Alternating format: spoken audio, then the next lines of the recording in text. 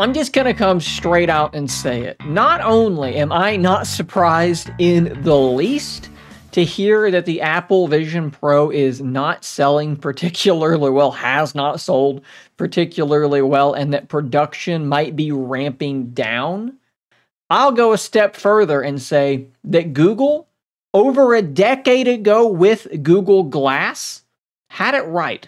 For those who don't remember, over a decade ago, Google had this product called Google Glass, and it was extremely expensive as well. It was like $1,500, but it was a very different product versus what you have with the Apple Vision Pro. This was a device that you would wear on your face, but you could still easily see the world around you. And no, I don't mean through a camera. You could just look through it. There was this little display, if you want to call it that, that was in your field of vision, and it acted as a heads-up display, and it could do all sorts of interesting things, from giving you notifications to giving you directions to where you are going. You could say the hot phrase of "okay, blank glass," and it would wake up, and you could talk to it just like an Android smartphone, and you could interact with it through that. You could take photos and videos. Again, it was $1,500, but this was over 10 years ago.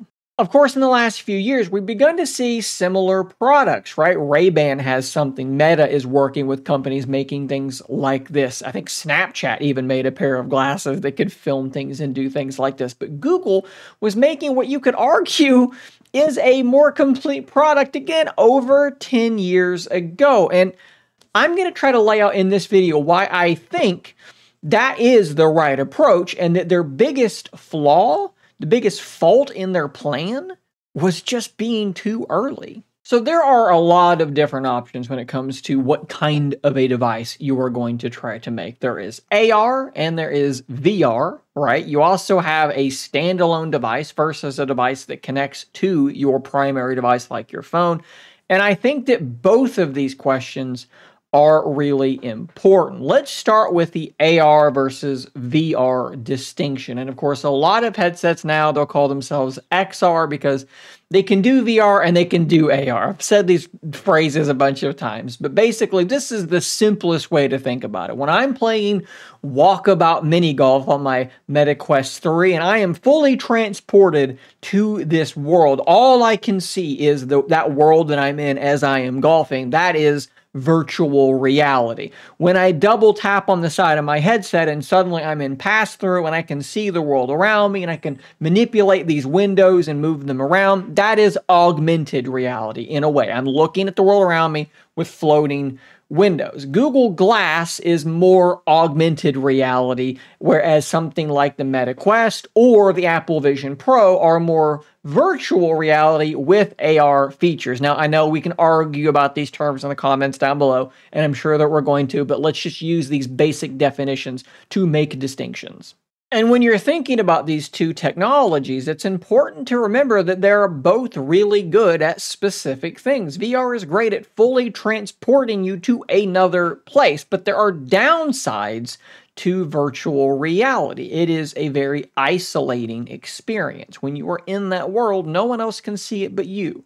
Yeah, I can cast it to a TV, but it's just not the same. There are times that I'm doing something in VR and I want to show my wife and I have to get her to come in the room and I have to stop and cast it to the TV, and it doesn't really look very good because she's not really seeing what I'm seeing because it just doesn't really work correctly. It is an isolating experience, and you can't see anyone around you, right? Like, if you are truly in VR, you are alone unless you're in VR with another person who's there with you, but that's not quite what I mean.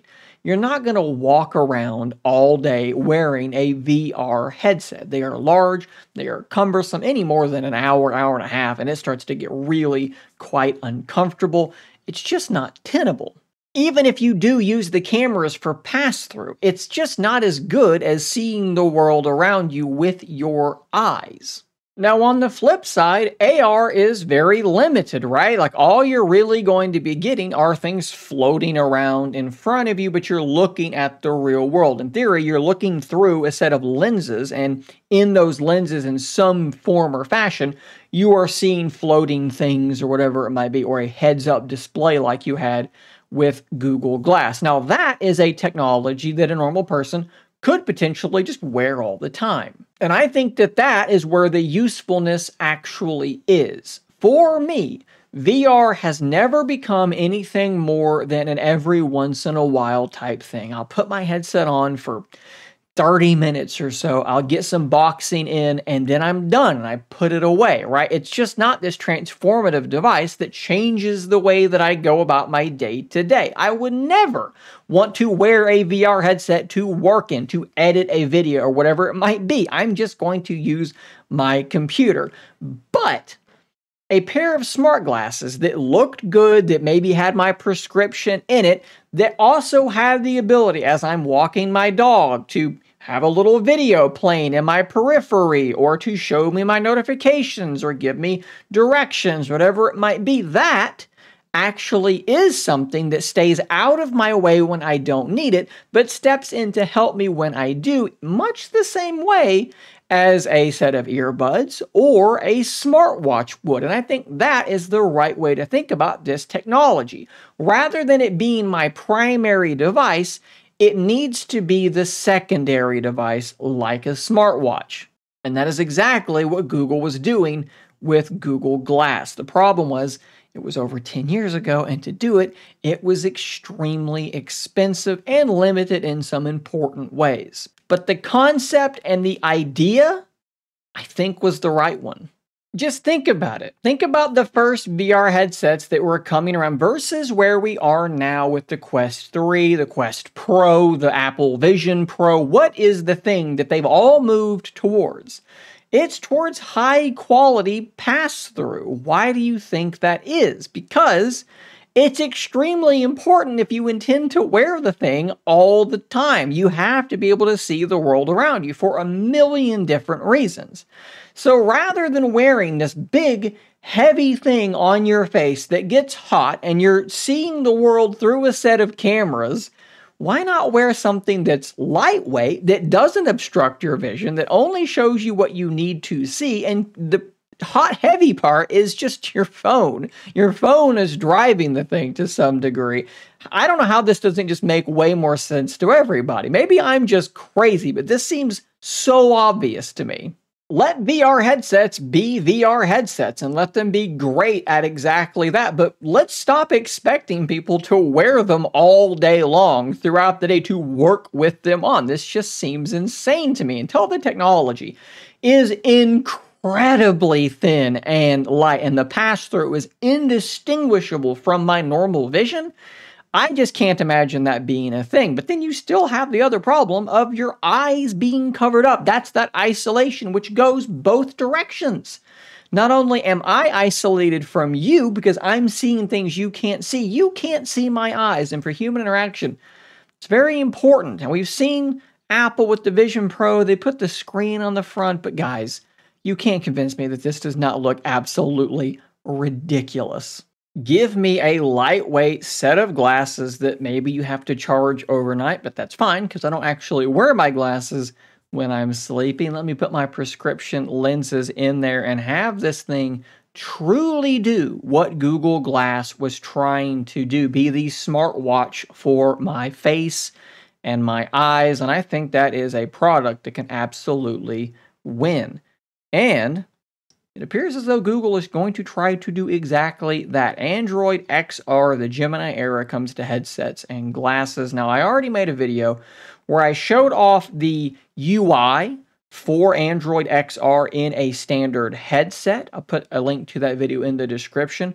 But they talk about other things as well, like XR glasses. And the time is really now for this stuff because they've got stuff like Project Astra, which is coming. It's multimodal. So that camera is going to be able to look around the world in front of you and really understand what you're looking at and potentially be able to help you in ways that you've just not really thought about before. They've demoed this stuff on stage where they're walking around, and maybe it was a demo, maybe it was sort of a canned demo. They claim that a lot of it was real, but they're walking around and they're asking questions about what the glasses are looking at, and it's able to answer them. It's very, very impressive. And some people in the press have actually gotten to try out these prototypes, and as you can see here, I felt as close to Tony Stark in a controlled demo as I'll ever be.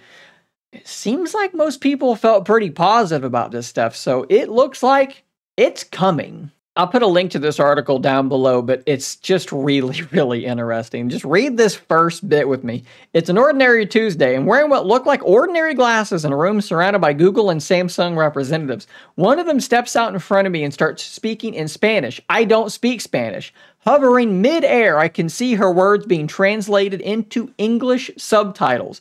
Reading them, I can see she's describing what I'm seeing in real time. That is just the tip of the iceberg with what this technology is going to be able to do. I'll say it again. Google had this idea before the tech was here, both hardware and software. The price was going to be too high. But now, more than a decade later, with Gemini here, with AI here to be able to do crazy stuff like this, things are about to get really, really interesting. But as always, I want to hear what you think in the comments down below. I'm sure some of you will disagree with me every step of the way, and that's fine. Just tell me where you think I went wrong in the comments down below. If you think that I'm dead on, hit that like button. Maybe subscribe before you go, guys. I'll see you on the next one. And until next time, stay nerdy, my friends.